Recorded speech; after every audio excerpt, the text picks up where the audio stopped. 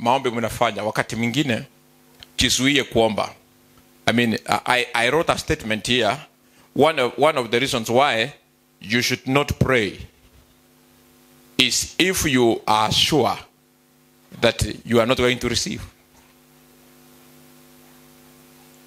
You have reasons why you should pray, yes, because you have things you want.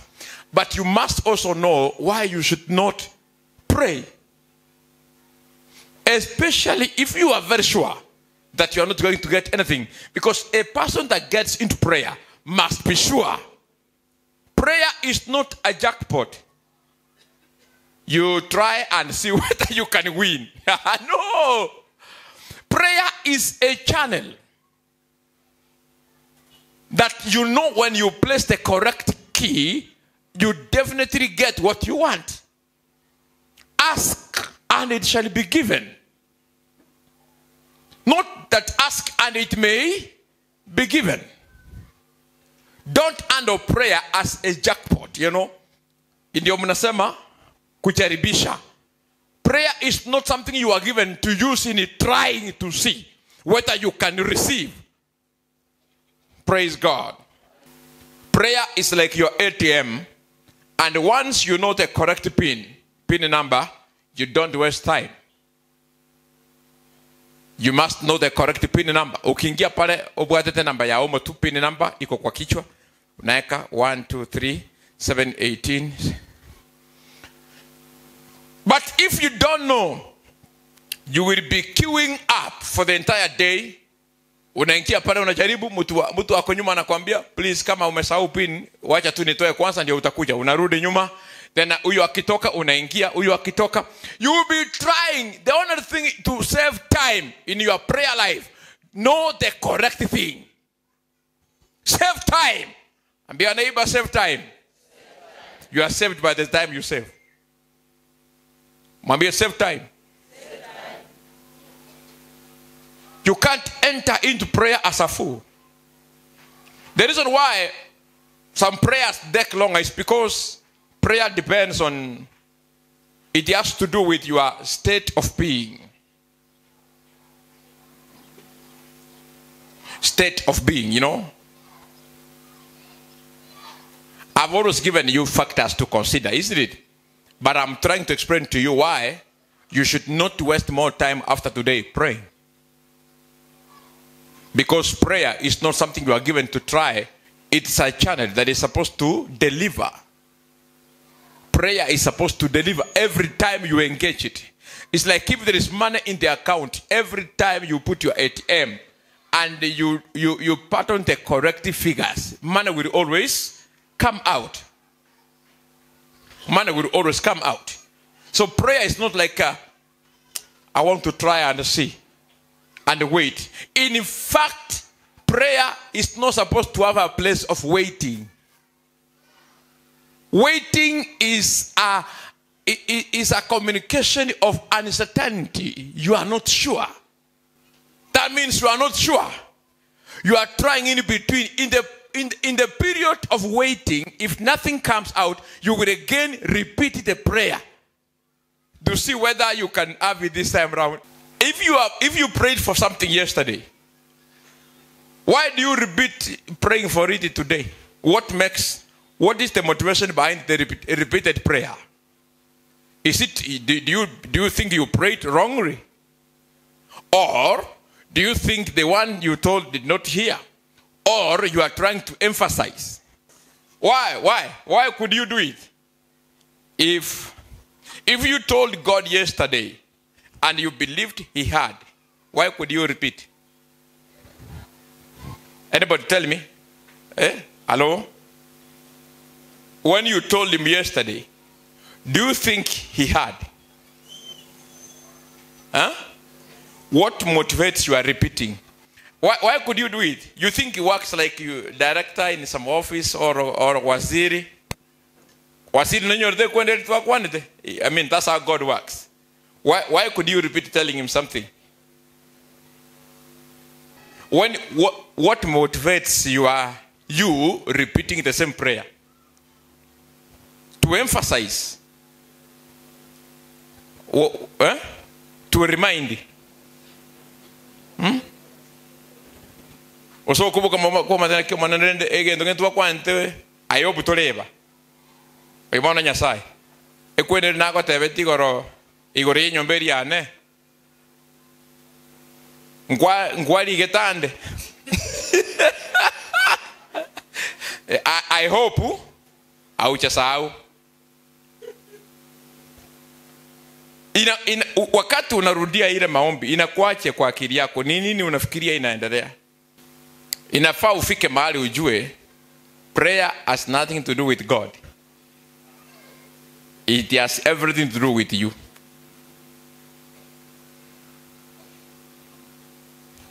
Sasa kama umesahau pin number, is the problem with your bank or with you? So should you see manager and begin complaining ATM yenu ni kama iko na shida? Manager, ATM yenu iko na shida. Manager akipita hivi akiangalia kwa ATM anaona watu wengine cha. Na wewe nakwambia pin yao ni 1981. Weka. Unaeka inangojea, unaeka mara 3 ina swallow. Ina swallow ATM vile zingine zenu za maombi siko swallowed. Unaongojea miracle na wewe unajua unaishi maisha ya dhambi. Unaeka pin wrong. Ina swallow hiyo ATM card. Unapita kwa manager. Anakutolea, anakuuliza igoneke maana nowe. No maite pin. Egaki irenga 1981 cha. Pin ya ngale ngera we swallowed. Utakuinyora. Utakuinyora pin. Please remember your pin. Child of God. Child of God. Angalia juu kuna kitu ninaongea. Si mmeniambia nienda next level? Si ninyi ndio mmesema? Unajua pin yako. Listen, let me tell you. Watu wengi wanaomba na hawajui kwamba they don't qualify to pray. It is not everyone that qualifies to pray. It is not everyone. There is a qualification of a person that should pray. Ndio maana mkisema hapa at witches can pray, inakuwa ni it's a lie. It is a lie. A sinner, a witch, a wizard, whatever they pray is noise. Na hakuna mahali imeandikwa kwa Biblia ati Mungu anasikilizanga kelele. Listen. Usifikiri kwa hii dunia yote ati kila mtu ana qualify kuomba. No. It is not true. Watu ambao wana qualify kuomba mambo yao yameandikwa kwa kitabu cha Yohana 15 mstari wa 7. Yohana 15 mstari wa 7. Yohana 15, John 15 verse 7. If you abide in me and my words abide in you, ye shall ask what ye will, and it shall be done unto you. Bwana asifiwe. Inasemaje? Biblia inasema ninyi mkikaa ndani yangu na maneno yangu yakikaa ndani yenu, ombeni mtakalo lote nanyi mtatendewa.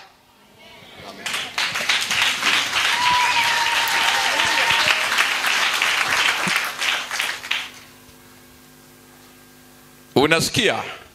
Ninyi mkikaa ndani yangu na maneno yangu ndani yenu, basi mtaomba.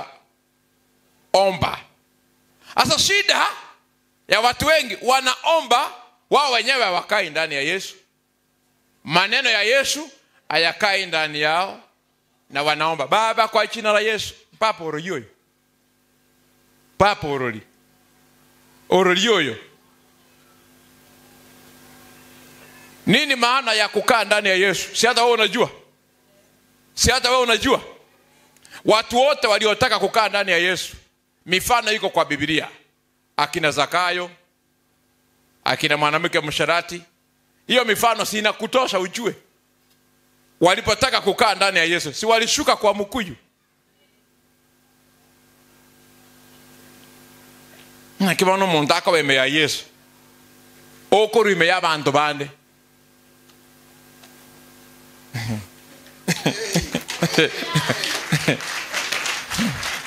Aya maombi mnafanya hapa wakati mwingine ninashtuka kama pastor wenu.